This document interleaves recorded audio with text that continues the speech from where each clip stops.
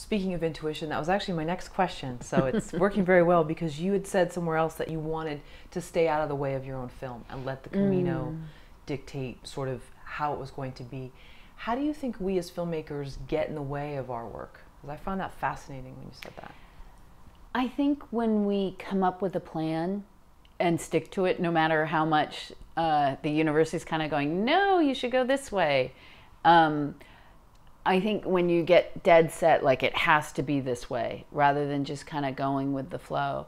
And for me, it was really about just setting that intention of, I want this to be the Camino's film. I want this to be the highest and greatest thing that it can be. And I want it to be, if the Camino was a person and could make the film, that's what I want. And so I might have my things. I mean, personally, if it was just me and my film, we would have had like 6 sections on snoring. But, you know, thank God for editors. But I also realized, like, no, that was just my issue. It's not everybody's issue.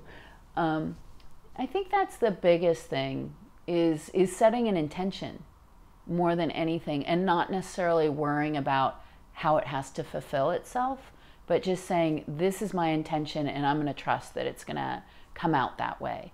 And I also did what's called visioning. It's a process. One of my spiritual teachers is Reverend Michael Beckwith, and I was trained as a practitioner at Agape, and he has this thing called visioning, which is sort of going into a meditative state and sort of letting things come to you. So the idea being, and I feel like this, that it's really kind of coming through me, rather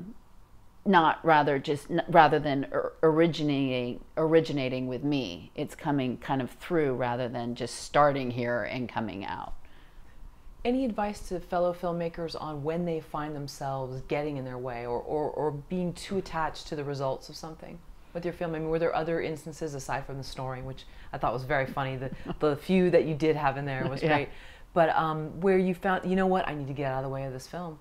I'm coming in too much. I'm a big proponent of meditation. I think quieting our minds and just calming the mind, and for me it's totally a practice. I would not say I am totally successful at quieting my mind, by no means, but it is the practice of doing that and of sitting every day. So that is what really works for me. And on the shoot, many times I had 2 people on the crew that were very solid meditators. They also had a daily practice. And occasionally when I just felt really just completely at odds with everything, I would grab one of them and say, come meditate with me. And even just 10 minutes made a really big difference. And Annie also was a really big support for me on the shoot. She, because she's from Agape, we did what's called spiritual mind treatment, and she would really kind of try and hold me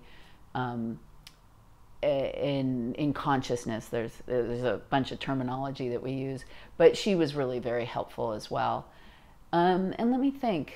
I think the other thing that from my spiritual work that I've really learned to lean into is that what looks like an obstacle or what looks like really horrible news can be great news. And that was one of those things that, you know, each time something came up, like I had this really big insight about, I was so frustrated at how long it was taking me to raise the money to finish the film. And it was so hard. And the Way shot after us and they came out years before. And I was so frustrated, just struggling with trying to get the money. And we were in Portland for 11 weeks for our first run. And it was after coming back from one of those Q&As, I was walking down to my house, and it just dawned on me, what was so challenging in that moment has been my biggest blessing, because The Way came out 2 years before, it paved the way for us, and it made our way so much easier. And so there was really a blessing in it. And the more you can lean into that and go, okay, I'm really unhappy with this situation, and I'm sure there's something good coming from this. and just keep yourself in that, and be open to the what good could be happening that you're not aware of just yet. And even to your life in 2007, as probably difficult as it was, yes, it shook things up, but then you went on the Camino and look what's happened as a result. So exactly the same type of thing, and that seemed to be a theme with everyone. Yeah, and the other thing I wanted to mention that as I personally do a lot of work on myself, and I think that's very important.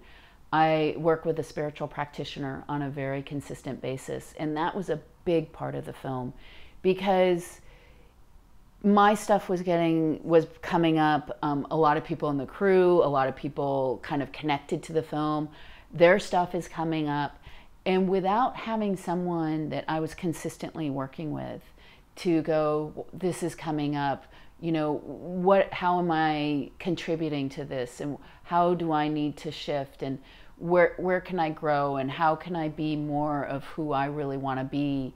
And I also work with a therapist on, you know, he's kind of, I call him now and then when things come up. I'm just a really big proponent of getting help, of, you know, I don't think we're here on this planet meant to try and figure everything out by ourselves.